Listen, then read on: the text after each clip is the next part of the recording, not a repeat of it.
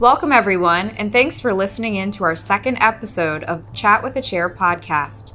Today we're joined by Dr. Lisa Schocket, Associate Professor and Interim Chair of Ophthalmology and Visual Sciences at the University of Maryland School of Medicine. Thanks for being with us today, Dr. Schocket. Thanks for having me. Why don't you start off by telling us a bit about yourself and what led you to pursue the field of ophthalmology? Well, since we're here on campus, I will start off by saying that I was actually born in Baltimore at University of Maryland. And then I went to Bryn Mawr School for high school, moved on to Brown University, did my residency and medical school both at University of Pennsylvania, and then I did a fellowship at Tufts Ophthalmic Consultants of Boston in vitreoretinal disease. And when you ask what led me to pursue ophthalmology, I would say, everything in medicine is interesting, but nothing particularly, really grabbed me. And I was struggling a little bit to decide what I wanted to do, but I thought in my life, who is the person who loves their job more than anyone in the world? And that's my father. He is a retired retina surgeon. And if, at the height of his career, if you asked or thought about what his hobby was, it was retina.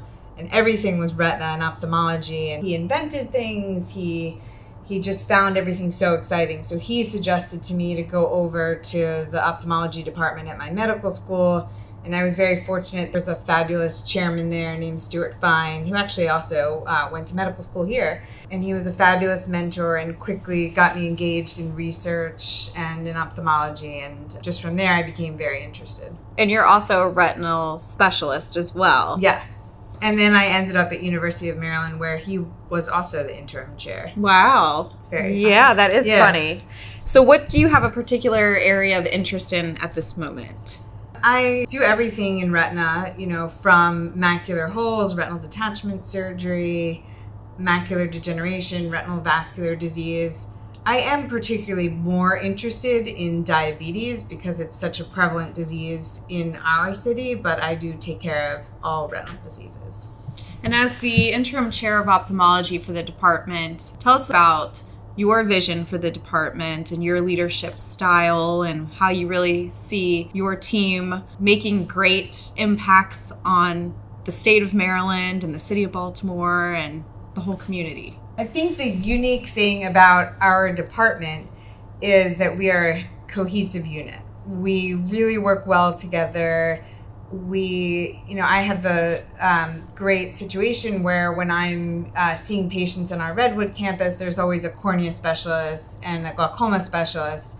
And so we often see very complex referrals from other institutions or other private practices, and we are very able to work as a team. And so I think we're able to provide the best quality coordinated care in that way. We can do combined surgeries and we have great discussions on figuring out the best care for the patient. I would like to be more and more engaged in the community, and my specific interest is diabetic retinopathy, and specifically diabetic retinopathy in the Baltimore City community. I will tell you that I was a little bit shocked when I moved to Baltimore because it was a little different than where I was training, which some of the pockets of Boston where I was training was very wealthy. And here we see, unfortunately, very severe disease that we should never see. It's all preventable, and it breaks my heart. I would say at least twice a week I will see a young, typically African-American female who comes in maybe complaining of floaters, and I look in their eyes and it's just horrible. And I can tell them that they're going to go completely blind within a year if they don't proceed with treatment. And I can't always get them to adhere to treatment. And that's my biggest struggle and the most important thing I think we need to try to change. Why is it that they are hesitant to the treatment? There's a long list of reasons, unfortunately. I think, one major reason is mistrust of providers and some hesitancy to trust me. We are fortunate we have this fabulous photographer who actually was the photographer at the department when my father was there too. So he is a bit older African-American male who really, sometimes I will explain everything, show the pictures, try to engage the patient, and I just get this feeling that the patient's not going to come back. They look at me a little funny, and I know they're not really like engaged.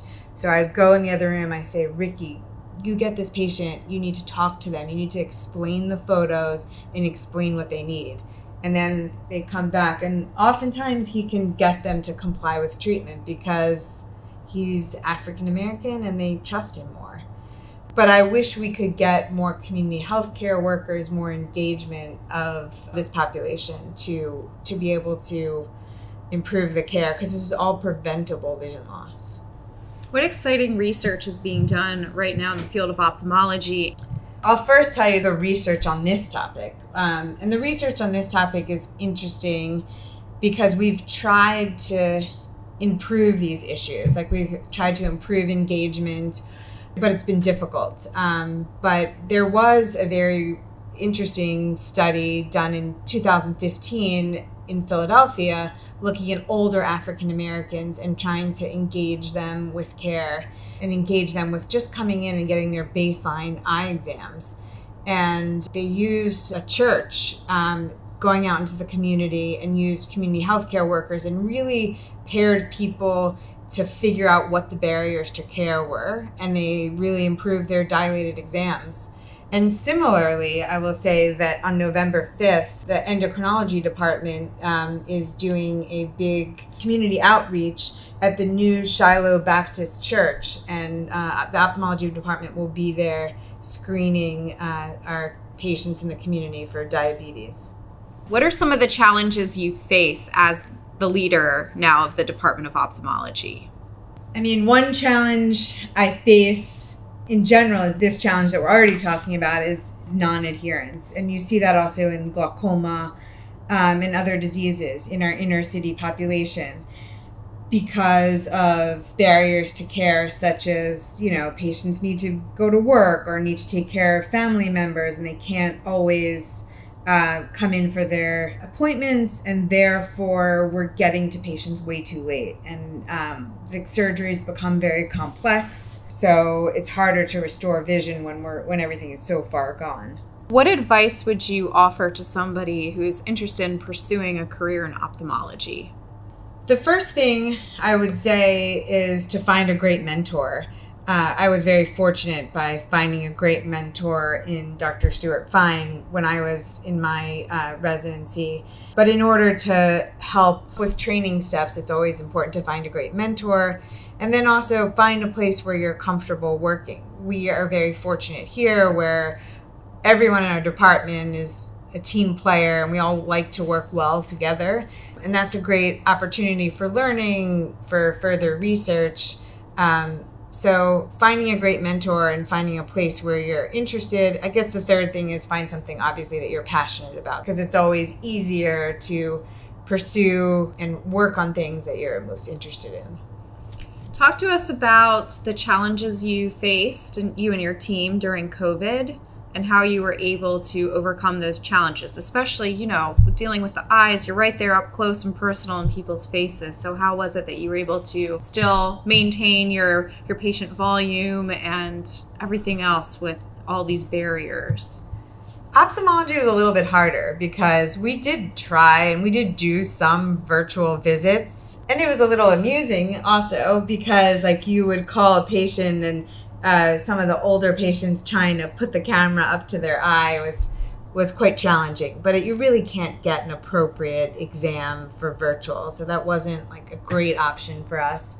Our team did some great work, specifically Dr. Ronnie Levin did some great work with virtual rotations for the medical school and for residents who still wanted to rotate with us. And she set up these fabulous wet labs that were virtual to teach students how to suture, and she became nationally renowned for her work. The patient volumes went down for a little, but we've learned, like everyone in the country and in the world, to deal with COVID, but it was a little bit of a bump in the road for us for sure. Talk to us about your relationship with referring physicians. and how you ensure that they stay up to date on what's going on with their patient and how you nurture that relationship with other referring docs. Sure. I actually was originally in private practice in the community. And so I came here with a lot of relationships with some great referring providers. And, I'm often texting them, emailing them, calling them on the phone for updates. Epic is pretty easy to shoot off a letter to someone. So I feel that we are all pretty good at texting and emailing our community providers. So the relationship works well. Talk to us about the differentiators. What makes the University of Maryland Department of Ophthalmology unique in their approach to patient care and also in their approach to research? The approach to patient care is really the teamwork. We have an ease of teamwork. We're a small department. We're always, I recently had a complex post-operative issue that was really, a little bit mind-boggling. And I very easily could call my colleague, Dr. Saidi, on a Saturday and just say, hey, what do you think of this? And he actually was fascinated by the question and was excited to talk about the complex issues. So that's the unique thing about our department is we all are happy to talk to each other, happy to help each other out. So we always have an expert at our fingertips. And you also provide care 24/7 for any eye emergencies, correct? Yes, and we do get a lot of eye emergencies because of our relationship with shock trauma. What are you most excited about in the future of the treatment for retinal disease? There are constant advances in our field. Right now we've gone from larger gauged instrumentation to much smaller incisions, which allows for faster post-op recovery and more delicate dissection of tissue. We have better visualization during our surgeries. And then in the practice setting, we use a lot of intravitreal drugs to treat a host of diseases, including diabetes and macular degeneration. And it's unfortunate that currently a lot of those injections need to be monthly, so the future holds that there are a lot of drugs in development that will hopefully make it so that patients don't need to have their injections as frequently.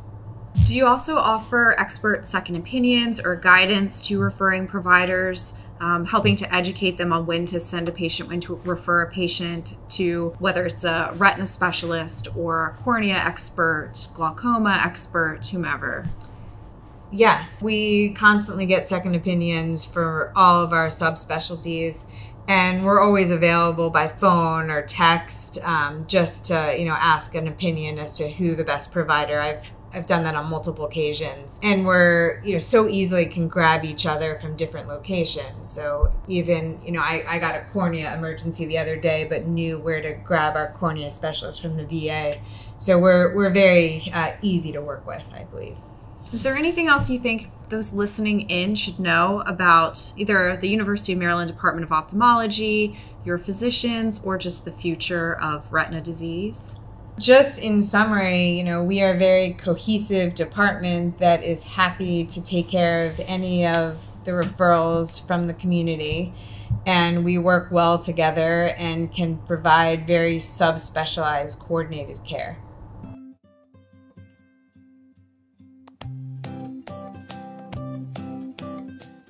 Thanks again for stopping by for Chat with a Chair, brought to you by University of Maryland Faculty Physicians, Inc. For more information about today's guest or to listen to additional episodes, visit umfpi.org/podcast. Until next time.